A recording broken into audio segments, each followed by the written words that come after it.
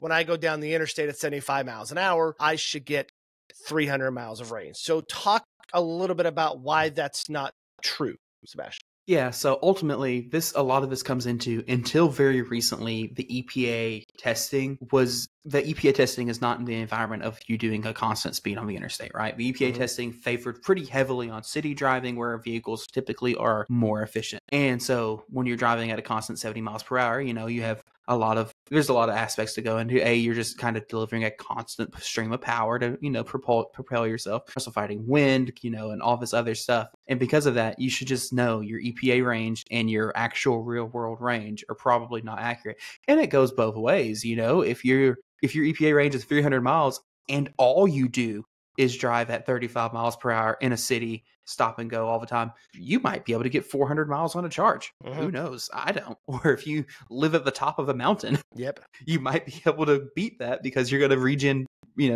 all the way down the mountain. But ultimately, it's your EPA range is in a perfect kind of environment situation, right? And recently, the EPA testing has actually gotten more strict. So on newer model year vehicles, like we're talking 2025, 2026 model year and newer, we're actually starting to see vehicles actually meet EPA range. Not every time, but we're actually seeing it, or they'll get pretty dang close. And we've seen vehicles actually beat EPA range by a decent bit as well. The new Porsches. Because the testing has gotten more strict to kind of try to meet that more realistic worldview.